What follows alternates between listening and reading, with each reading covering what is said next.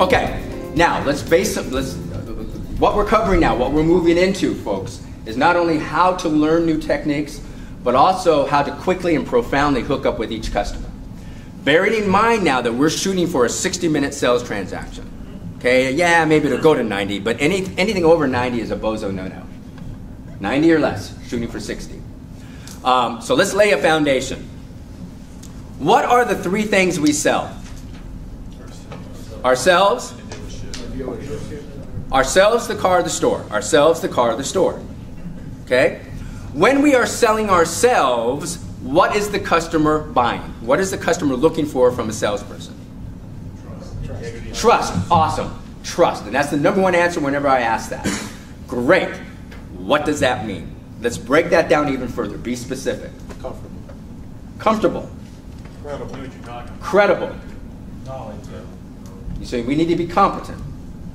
Whenever I ask this question, these are the 4 most common answers I get. You may want to write this down. This is what today's customer is looking for from a salesperson. #1, are we easy to do business with? Are we comfortable? Are we easy to do business with? #2, do we have their best interests at heart? Are we looking out for them, or at least equal to ours? Okay? Are we looking out for them as well? #3, are we competent, both in process and product? Can they believe what we say? Are we competent in product and process? And #4, are we confident? Incidentally, people with more than 10 years experience in the car business, confidence has surpassed enthusiasm as the emotion to transfer. I look at your heads shaking yes. Okay, I get it that you get it too. I still have colleagues professing enthusiasm, and I'm not knocking, I mean, be enthused by all means.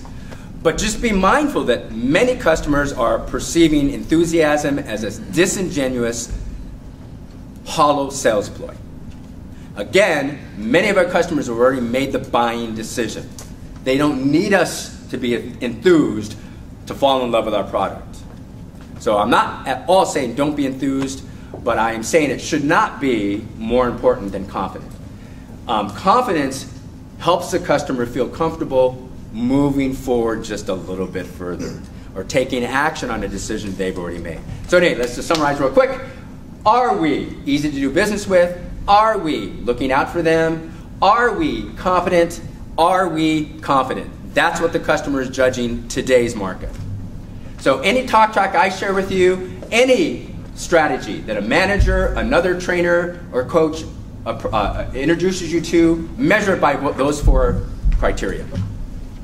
Now, it doesn't mean that you're not going to have techniques in your toolbox that don't fit that criterion, but be careful. Start filtering.